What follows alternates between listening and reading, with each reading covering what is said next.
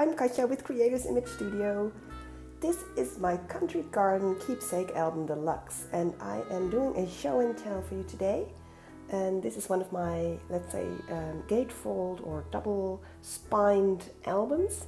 I have made some other ones before. I will put the links to those in the description box. And let's do a quick turnaround here. Look. The paper that I used is Bo Bunny's Country Garden, and it's a gorgeous, gorgeous, like summer garden with lots of butterflies paper. And I have used the 12 by 12 inch collection, which I am now out of, but I can show you the 6 by 6 inch pad, which will give you an impression of the atmosphere of this gorgeous paper line.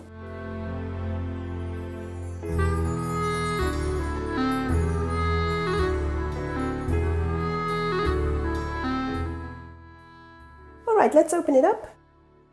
It's a magnet closure, and this is its insides. We start off with one of the large deep pockets here, and these are double hinged. So there's lots and lots of room for photos, and there's a magnetized closure. And then here I created a pocket with a punched border and 3 little tags. Let me show you those. Here's one with a piece of bling. Here is one of the photos that the person who commissioned this album sent me to incorporate into this album. So this is one of her dogs. And I did some glitter glue here in pink for some embellishment. And here is one with a butterfly sticker. This is a 3-dimensional with acrylic wings. Very cute. And I inked around all of the edges here with Tim Holtz's frayed burlap. Okay, next page. Here again one of the photos of the person who commissioned this. She had already photo edited this photo so as to give it a sort of a drawn effect, as if it was hand drawn. So she did that. I printed it, and then here I added a flower with a brad, and here is some room for journaling. Then here, and I used the design of my Flora and Fauna keepsake album for this one. So here, one of her dogs again, very large photograph that I added. And this is one of the button stickers, sort of the typewriter key stickers of the Flora and Fauna collection. This is the only one that I had left, so I incorporated that here. And then here on the side, 2 tags matching the page. I used one of Tim Holtz's on the edge dies for those. Oh, and let me show you the matching colors here on these 2 tags, matching this next page. Again, one of the photographs that she sent me, she gave it a vintage effect by photo editing, and I printed it and used it in this album. Added some flowers again with some brads here in the middle, and then added some of the 3-dimensional stickers of the Flora and Fauna collection that I still had left from my previous album. I thought that matched the atmosphere here pretty well. And then here I created a slit pocket and added a tag to that. Now this tag I embossed, so kept it plain but added a nice floral embossing pattern, and then added one of the brads from the Country Garden collection, so matching this design paper collection. Gorgeous, right? Here again a little journaling spot, added some brads from the collection, and here is one of my flip tag assemblies, so you can flip it open, add some pictures here. Here is a journaling spot, and then here, just for fun, I added a tiny tag booklet. Just kept it plain with a gorgeous little butterfly here. And this is a magnet closure as well, with a ribbon pull. Now on top here, again one of the larger tags, a giant photo mat, as it were. Kept it plain on the other side so you can do some journaling or add some extra photos. And here is one of the three-dimensional flora and fauna stickers. And I thought the little bird's egg here matched pretty well with those birds here. And then here, again, a huge photo mat. Still in this same page assembly. Gorgeous, right? This one matches the other page, by the way. Look, very orangey. Gorgeous, gorgeous paper line. So let's look at this. There is a room for a photo, but on the other hand, this flower pattern here is also very gorgeous in and of itself. So maybe just leave it there. And then here I added sort of a tag doorlet or even a card. And this is simply one of the double-paged sheets, so no cardstock involved at all. And so I had to find a way how to add the ribbon to this side here, because normally with the cardstock you could cover it up, but now I had to find another way. So here I just tied a bow, and then here left a piece of ribbon to tie yet another bow to tie it closed. And another one of the 3D acrylic winged butterflies, very cute. Very, very gorgeous page, one of my favorite layouts actually. Each and every one of the mini albums has a page assembly that is the favorite of its creator. I've seen this in other people's videos as well, and this goes for me as well, so this is my favorite layout in this album. Now there's a pocket here, added a flower to it with a brad from the Country Garden collection, and I added this die cut border, and this is Tim Holtz's Butterfly on the edge die. Gorgeous, gorgeous die in my opinion, and I embossed it with the same floral embossing pattern that I showed you on the tag just a couple of pages back. Now added a tag here, a gorgeous tag because of the paper, and I added a brad to that as well, matching perfectly, so very gorgeous. Now meanwhile I created another tag. I forgot to add it here, but here it is. This is a bookmark. I add a little bow here, and this is the back. This is a scrap mat actually, and I added some distress stickles here by Tim Holtz. Now let me show you how cute this is when you actually use it as a bookmark. So let me take a book here, put it in, and look. Isn't that cute? I really love it. So it's great, right? Now, of course, also one of the larger photo mats here on top. And I chose the matching orange paper. And I added one of the Flora and Fauna 3-dimensional stickers. I still had some left, as you can see, and they match this paper line as well. And this is the Flora and Fauna by K & Company. It's an older paper collection, so I don't think you can still get those in the shops, but I had some left over in my stash. And these 3 tags here all contain some pictures that the person who commissioned the album sent me. Again, she had done some photo editing, so made it look like this was drawn by pencil. So she gave it the effect that you see here.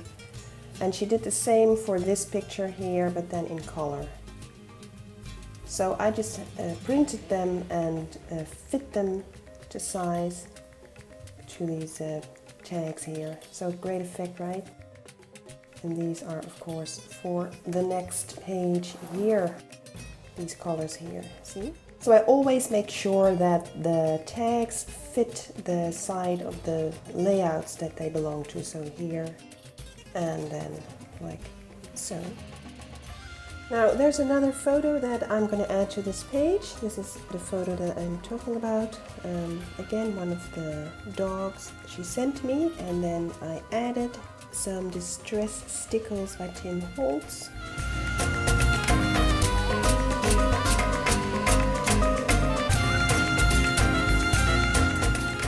Here's a flip tag assembly. I added a flower that I found in my stash, and bread here, and then you can open it like this, and again like that. Now what you see here is one of the wings of the butterfly here. So this is a very subtle butterfly here in this paper, and I thought I'd save its wing here, so I cut it out, glued it down, and now you can tuck a photo behind it. Now there is a magnet closure here between those first two, and I didn't think it necessary here because it just closes. This page here looks a bit like an envelope or even a sort of a briefcase-like design. I used one of my swivel closures that I learned by watching the videos of the lady calling herself So Much Scrap. Flip this open and then pull out the large photomat, which I left plain. Now what I also did when I punched out these openings here, I glued down the other half of the circle so the pattern stays intact. It's a little trick that I did here, look. See, and here's the other side. So just a little trick. And this is one of the brads of the collection, and it has the same circle design that is in the paper, so gorgeous match. Now let's go to the final mini album page. There is sort of a booklet or gatefold tag piece here. Look, very cute. There's a tag here. Left the other side plain. Put a piece of bling here. And then here's a ribbon that you can tuck another tag behind. So this is a small double-sided piece of paper that I just created a little tag booklet from. Cute, huh? And as you can see, there is no photo mat on the top, and that's because I made a mistake. As you know, I do make mistakes, and I make lots of them. And I also challenge myself to incorporate them and find solutions that don't demand me tearing up everything I created. Now this is not even the first time that I made that mistake. I did the same thing in my Flora and Fauna keepsake album, so how silly can one be, right? But I actually repeated that mistake. Silly me. And here you can see what I mean and how I fixed it in that other one. Now in this one I decided to go another direction, well, sort of the same but different. I still kept the pocket on the bottom side here, but I did not create one of the flaps. I simply punched out half a circle and then I just put the photo mat inside, counting on the tension in the paper to just grab it so that it would not fall out, and I was right. So let me show you. See? There we go. Just put it in and it stays inside. I did add some paper glaze to this particular butterfly here, just to add some embellishment, a subtle effect, because this butterfly is the one you actually see when it's inside its page. So let me show you. See, so this piece here has some paper glaze effect now. And it will just simply stay inside. See, there's no room for wiggling or whatever. Because of all the bulk in this paper and the other tag that's inside, it just holds it. And here is a pocket assembly, and I added some tags here. And here is one of the acrylic winged butterfly stickers again. So let me pull out the tags. So here's two smaller ones. This is one of the Butterfly on the edge die. I used the other ones in a tag card actually. There's another video on that one, and I will put the link in the description box. I added some glitter glue here on its wingtips. It's embossed, and this is a bit of black glitter glue. This is just a simple one, and here you can see my handmade charm. It's hanging from a piece of gold colored chain that I fixed to the paper pockets with some flower brads. Now here is another tag with a scrap mat. Added some flowers here, And there's still room to add a photo, because you can flip this up and tuck your photo behind it. And then last but not least, a large one, also a scrap mat. Added a little rose. You could even use this as a bookmark if you have a very large novel that you're reading. And then the inside of the cover page here, there's a little pocket with a punched border, my name and website, and a little tag booklet. And I added some diamond glitter glue here on its wingtips. Flip it open, and then there's yet another picture of the dog. And here is a quote that I found on the internet: "Who loves me loves my dog." So I printed that. Well, I put it on background of the paper collection. So this is actually a picture I downloaded from the internet. It has the assembled collection here. It's the entire Country Garden collection. Put my text on top of that. I use PowerPoint, by the way, for those kinds of things. And then I just printed it and fit it to size. So it's a gorgeous effect, right? And I created a sort of a vintage effect here.